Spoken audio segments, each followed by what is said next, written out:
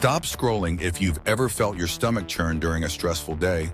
You won't believe how chronic stress can silently damage your gut health.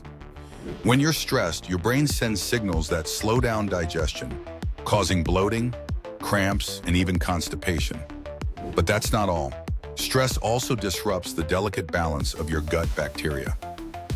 Healthy gut flora play a key role in supporting your immunity and mental well-being, yet stress lowers the good bacteria and allows harmful ones to multiply, weakening your body's defenses. Harvard researchers found that long-term stress increases gut inflammation, which is linked to conditions like irritable bowel syndrome and even autoimmune diseases. Early warning signs include frequent stomach aches, irregular bowel movements, and unexplained fatigue. To fight back, try daily deep breathing exercises, prioritize quality sleep, and include fiber-rich foods like oats, berries, and leafy greens in your diet. Even a simple 10-minute walk can lower stress hormones and promote gut healing.